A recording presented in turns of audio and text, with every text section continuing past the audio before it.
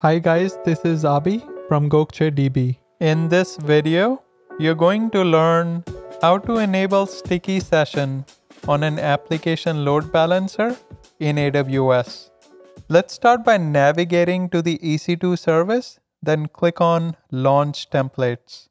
Hit Create, then give your launch template a name. Select an AMI and an instance type.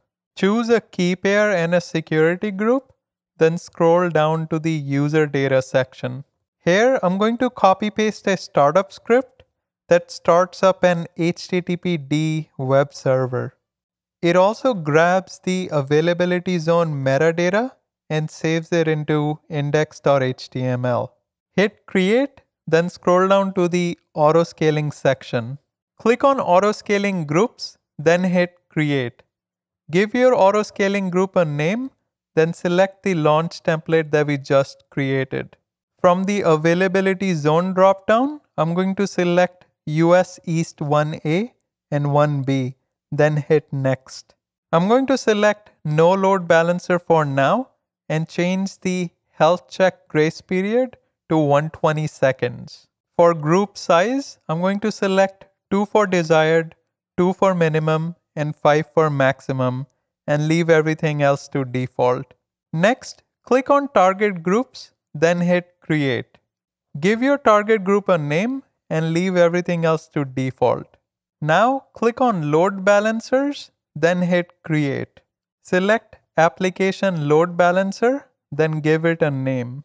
For network mappings, I'm going to select US East 1A and 1B, then pick a security group. In the Listeners and Routing section, select the target group that we just created, then hit Create. Now your load balancer should be in provisioning state. Next, go back to the autoscaling group and scroll down to the load balancing section. Click on Edit, then check the first checkbox. Select your target group, then hit Update. In the left menu, click on Instances, and you should see 2 running EC2 instances created by our autoscaling group. Copy paste the public IP of one of the instances and paste it in a browser. As you can see, the first instance is running in the US East 1A availability zone. Let's check the public IP of the second instance, and as expected, it's running in the US East 1B availability zone. Let's go back to our application load balancer and wait few minutes for the state to change to active. Copy the DNS name URL and paste it in a browser. If I continue hitting refresh, you'll see our application load balancer is balancing our requests between US East 1A and 1B. Let's go back to our target group and click on the Attributes tab. Hit Edit, then enable the stickiness checkbox.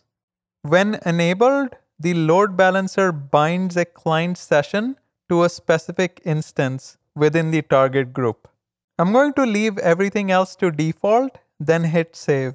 Give it a few minutes, then go back to your application load balancer URL.